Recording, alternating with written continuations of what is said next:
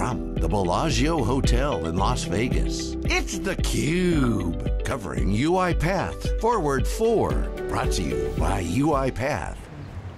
It's theCUBE, we are live in Las Vegas at the Bellagio. Lisa Martin with Dave Vellante. We're covering UiPath Forward 4.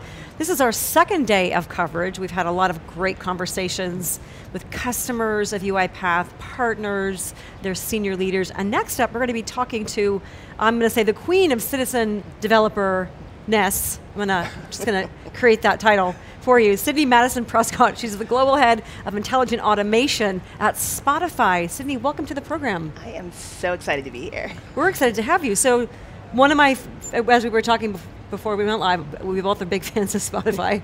I don't know what we would do without it in our personal lives. But talk to me a little bit about Spotify, automation, UiPath, and then I want to get into your book, what you've done for citizen developers. Perfect. So Spotify is on a very interesting journey. We began the journey during the pandemic, and we were speaking about this a little bit earlier. So our journey began with trying to understand how we would tackle still wanting to upskill our employees despite the fact that we were in the middle of this kind of global crisis. And so through that endeavor, we decided to actually split out our different automation capabilities into citizen developer and unattended automation. And we did all of this through a center of excellence, so a centralized COE which would facilitate the growth of the automations, whether on the citizen developer side or the unattended side. And through this program, so we set up several different trainings where we could facilitate the growth of the citizen developer community through 5-day, what we call bot boot camps. And the bot boot camp is, in essence, 5-day training, about 4.5, 5 hours a day, where we take anyone at Spotify who would like to upskill in this type of automation, and we teach them everything from the basics of robotic process automation all the way to, what are all of the Spotify specific things that you have to do in order to maintain a robust citizen developer footprint within your team. And so through that entire journey, it's been quite amazing. We started with a very small footprint in our accounting team, and we have scaled now to over 100 citizen developers in a variety of functions within Spotify. And what was the role that you came to Spotify to do? Because you came there, went there right before everything happened. Yes, so I was actually brought into Spotify to stand up and scale out our Intelligent Automation Center of Excellence. So the Center of Excellence is sort of the mainspring of knowledge, training, right, innovation, and then the citizen developer piece, it sounds like you're pushing out distributing that knowledge, right? And so I'm interested in that sort of architecture of automation. Is that, you've got a combination of centralized expertise and decentralized innovation. Can you talk about that a little bit? Yes, so it's very interesting actually. So we facilitate the Citizen Developer Program through the Center of Excellence. So you can think of the Center of Excellence as the foundation of that knowledge. And our goal is to democratize that knowledge throughout the enterprise. And the way we do that is through the training.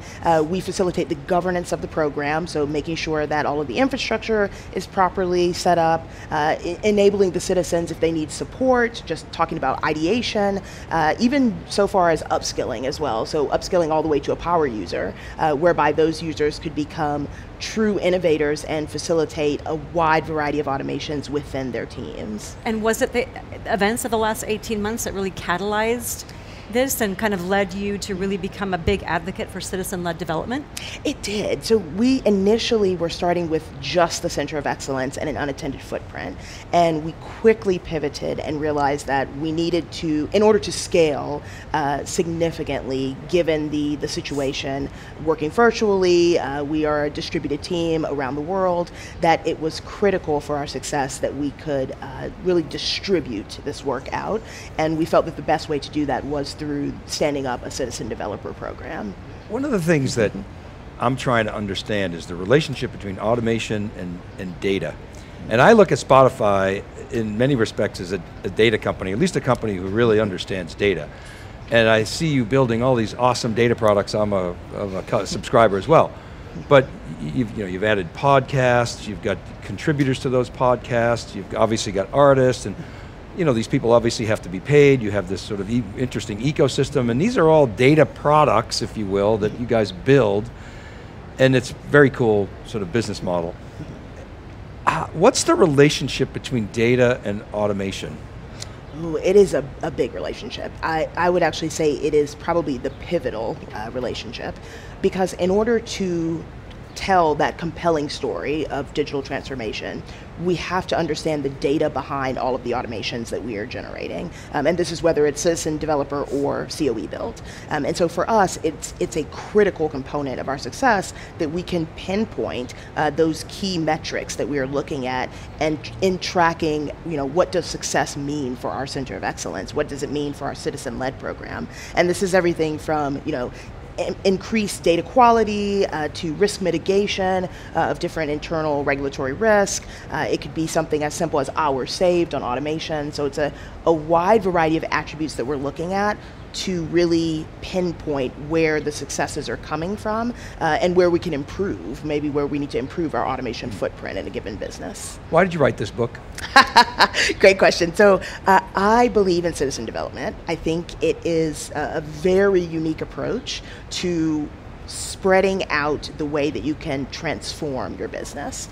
And so I saw a lot of struggles as I've gone through in the industry with understanding citizen development, the premise of it, and also understanding the technology behind it. I'm a big fan of Studio X, and so the book specifically focuses on Studio X and really introducing users to what is Studio X and how really teaching individuals how to upskill themselves just through the use of the book. Very intuitive, and hopefully taking away some of the fear that users may have about walking through a platform like Studio X. So what do I have to know to actually, can I read your book and then start coding? Yes, that is the goal, yes. So the goal for the book is very hands-on. So it is a book for the novice business user, someone who is not familiar with RPA, someone who may not even be familiar with UiPath. They would be able to pick up this book, go through the set of exercises. It's very robust, over 400 pages, so we really packed a lot of knowledge in there. But the goal would be, by the time you walk through every single exercise and complete the book, you would not only understand RPA, you would also understand UiPath as a service provider platform. You would also understand the nuances of Studio X. So in theory, someone like myself could get your book, download the community edition, right? Start building automations, right? Yes, exactly. And then maybe you have to Google a few things, but. Yes, and it comes with a very robust code setup, so you're able to actually look at the code and review examples of the code in a source code repository. So again, it's very novice users. It's meant to help facilitate just the learning of someone who is maybe curious about RPA, curious about UiPath, or just curious about Studio X. I'm gonna do it. I already have the use case. You do? You have the use case. I'm interested in doing it too. I mean, I can tell that it's a passion project of yours that you fundamentally believe in. We saw this morning data from IDC, and we've seen lots of different data sources that talk about, automation taking jobs, people being fearful, organizations not being ready. At the same time, we've had such a tumultuous last 18 months that organizations that weren't digital are probably gone. And organizations that there was this massive uptick in automation because suddenly you couldn't get bodies into buildings. So tell me about how this book is a facilitator. First of all, tell us the name of it, and then as a facilitator of those employees who might be worried about their jobs being taken by bots. That is a great question. So the name of the book is Robotic Process Automation, a Citizen Developer's Guide to Hyper-Automation using UiPath Studio X. And I would say I've heard a lot of the conversation surrounding the loss of jobs, the potential fear. We know as humans we are generally, unfortunately, a little resistant to change, and I'll say the digital revolution that we are going through within the workforce, whether it is hybrid work, whether it is completely virtual work, it is a bit daunting, and I understand that fear.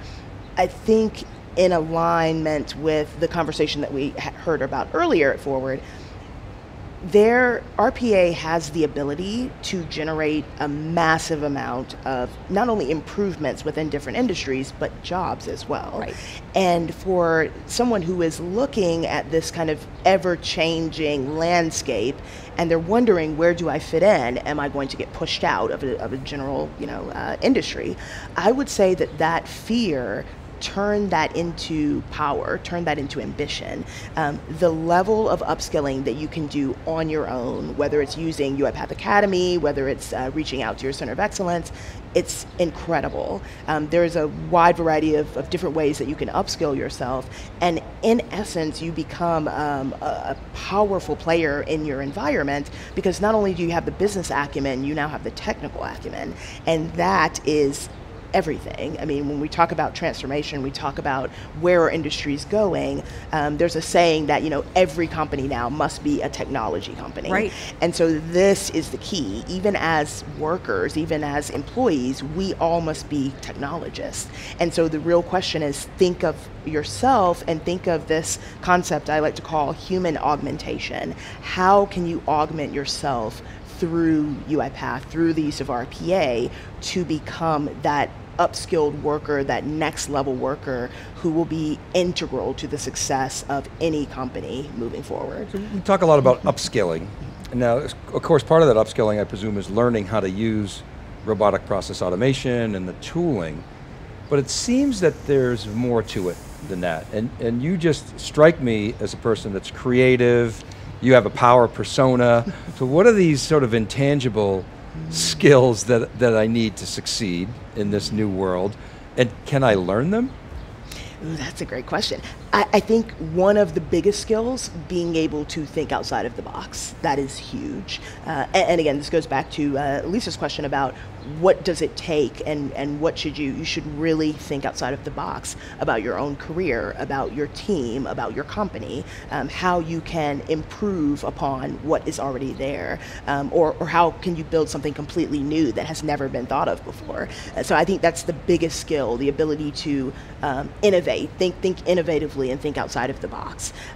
I believe it's something that is maybe a little intuitive to some individuals, but you can also learn. You can learn to get out of your own way, so to speak, so that you can actually start to come up with these really creative ways to address whether it's complex business problems, whether it's at an industry level or even just within your internal enterprise. And creativity is actually one of the attributes. Yes. And I guess. Oh yeah, absolutely. I can see if that. it's not, it may not be in your DNA, but if it's like humor, right? If you hang out with funny people, you can, right, if you hang out with creative people, you can might learn a few things. It, That's right. That's right. But in the beginning of the pandemic, one of the things that I think we all went. You seem to have a ton of motivation and ambition, as Dave was saying. And I'm someone that normally has that too, but in the first year of the pandemic, that was hard. It's hard to get motivated. It was hard to know, where do I fit in? How do you advise, and now of course when you published the book 6 months ago, we're about a year into the pandemic, things are looking better because here we are in Las Vegas at an in-person event with humans. But how do you recommend to folks that don't have technology backgrounds, like you don't, I don't, to motivate themselves to go, you can take the control, and everybody, don't we all want control as people? Take control of your career path. There are a lot of opportunities out there. How do you advise people navigating this challenging sort of mental state with, there's so many opportunities sitting right here? Yes, so I think it goes back to the getting out of your own way. It also goes back to really taking a look at assessing your own skill set, assessing your own personal drivers, what motivates you, whether that is in your personal life, whether that is in your professional life, and then taking a look also at those motivators. How can I look at those, and what use can I get out of those to help me to transform my own personal skill set and really grow out my capabilities, right, as a professional. It's all about really thinking through your professional background or role as ever-changing, ever-growing. And as long as you approach it with a mindset of constantly growing, constantly upskilling, I mean, honestly, the sky is truly the limit. It is that great. I got a weird question. if mastering Word is a 1, and let's say learning, learning how to use Excel macros is, let's call it a 3, and the spectrum goes out to building a complex AI model, data science kind of ML model, if that's a 10. Where does learning how to code RPA as a citizen developer fit on that spectrum? That's a good question. That's a great question. I would say somewhere between, maybe 3 and 4. Okay. Oh. Yeah, around there, because we have so many tools that we can use to help upskill the citizens at this point that we can really walk them through the nuances at a pace that is conducive to really retaining the knowledge. So I don't think it's definitely not the level of, let's say, building out a complex like machine learning model or something of that nature. It may be a little bit more in alignment with if someone is upskilled in macros, or you may be upskilled in some other type of scripting language. Similar to that, I might even say sometimes maybe a little bit less difficult than that, depending on what you're trying to automate, right? The process you're trying to automate, the complexity of that. But inside of a day, I can do something fairly simple, right? Yes. So we actually, the training that we have at Spotify, we train our users from novice, absolutely no understanding, no knowledge of RPA, to being able to build a bot in 5 days. And those are 5 half-day sessions that the citizen developers attend, and by the morning of the 5th day, they actually have built a bot. So it's very powerful, being able to upskill someone and show them, I can take you from absolutely no understanding of RPA to actually having something, a bot that you can showcase and you can run within as little as 5 half days. I mean, it's very compelling to any business user. Well, the business impact is huge. You guys are too young to remember, but there was this thing called Lotus 123. We used to have to go to Lotus class /file retrieve, for you folks who remember this. It was all keyboard based, but it was game changing in terms of your personal productivity. And it sounds like there's a similar but much, much larger impact with RPA. Speaking of impact, talk to me about the impact of the program, especially in this year. Here we are in October. You mentioned you started small, now there's about 100 folks. Talk to me about the appetite of that as we've seen this massive acceleration and the need to automate for everyday things that we expect as consumers, whether we're ordering food or buying something online. So it really is a different mindset in terms of thinking through the way that we work differently. And so we've really approached it with, if you're an accountant, think of what is the future role and responsibility of an accountant in this new digital, I'll say, environment. And through that, we have been able to really push this idea or this concept of upskilling as a key element of personal professional success and also team success. And that has been a game changer. So there's a lot of value that comes out of the cohesiveness between the personal desire to upskill and continue to be a consummate professional in whatever role you're in, but also to help your team, right? To be a standout team player in terms of the skills that you're bringing to the table as both an accountant and someone that has now the power of automation within your skill set. I got to ask you one more question, and that is something that Dave brought up yesterday. As he was sitting on a panel and he was the only male, which is not common in our industry. How have you seen the role of females in technology changing? I imagine you do work in STEM. I imagine you're a motivational speaker. You should be if you're not. But how have you seen the role of females in technology changing since there's so much opportunity there? Yes, that is a great question. I believe that RPA specifically is an incredible driver of women and influencing more women to enter into STEM fields, primarily because it is such an innovative technology. There are so many roles, as you said, that are just opening up. Probably I've heard different numbers in terms of acceleration of growth over the next 5 to 10 years. So we're looking at a plethora of opportunities, and these are brand new roles that women who are curious about STEM, curious about being a technologist, can dive right into from wherever they are. So whether they are a tax professional today, whether they are working within, accounting, whether they're working within internal audit, they have the opportunity now to test the waters, and quite often it's such a fascinating field, and as I said, there's so much potential around it, and for growth and just for changing different industries, that it's a great driver for women to actually enter into STEM technology and really drive change, facilitate change, and have more women at the table, so to speak. And you didn't start in tech, or in STEM, right? I did not. Do you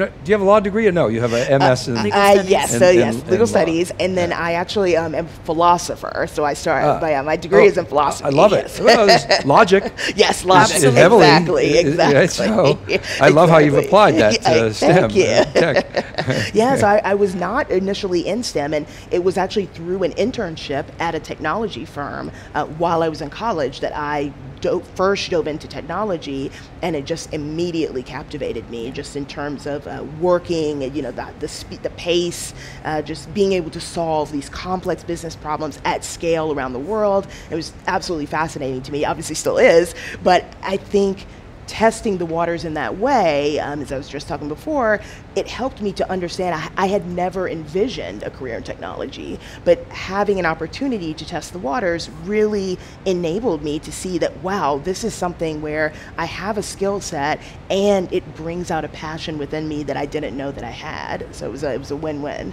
That's awesome. Now, last question, where can folks go to get your book? Oh yes, so anywhere books are sold, definitely on Amazon. If you're here at Forward, we also have a book signing, so you can come find me. I'll be on the patio signing books, and it's everywhere, and I would love to hear feedback, and we're thinking about a second one, so please let us know how you like the activities that are in there. Good. Congratulations. Thank you. Congratulations, and Dave's going to pick one up so he can start. Oh no, I'm going to do that. Books. Yeah. I have the use case. Yeah. I'm dying to dig in. I really am. We'll do a breaking analysis on it. Sidney, it's been great to have you on the program. Your energy is fantastic. You really open up opportunities for people. I hope that more people will watch this and understand that, wow, the sky is really the limit. And thank you for your time. Absolutely. Thank you. It's a pleasure. For Dave Vellante, I'm Lisa Martin. We're live in Vegas at the Bellagio, UiPath Forward 4. We'll be right back with our next guest.